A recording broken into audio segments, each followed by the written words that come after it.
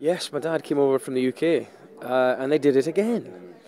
They managed to get a great shot of me gawping like an idiot in complete disbelief. I don't know why. I didn't. I should have known by now that apparently they take great pleasure in catching me out. So they got me again, and of course I'm very grateful they did. Lovely surprise. We got to spend some time together. We've been, he's been with us for a few days, so we've been having lunches and dinners and catching up. I hadn't seen him in 4 years, so I was quite shocked. Yeah, absolutely. So it was very fitting that he would be there for the finale. It was a real poetry about it, and I'm delighted he could see it. I know he wanted to be, so I'm glad it all worked out. Yeah, it's actually my son's favourite song.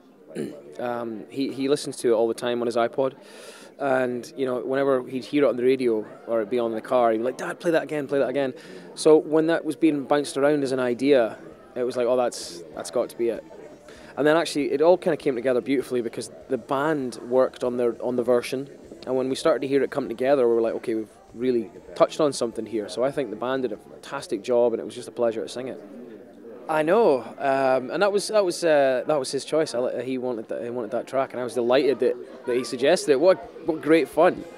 That was the perfect way to celebrate this whole journey, was to have some fun and kind of poke fun at ourselves a little bit. Oh, absolutely! It's what brought me to America, in fact, and I'm sure it'll be what I've done it. I've done it all my life, and I'm sure it'll be what I'll be doing for a long time yet. Thank you very much for watching. Thank you very much for supporting me. Vote for me if you want me to win, and otherwise, thank you for watching anyway. Cheers.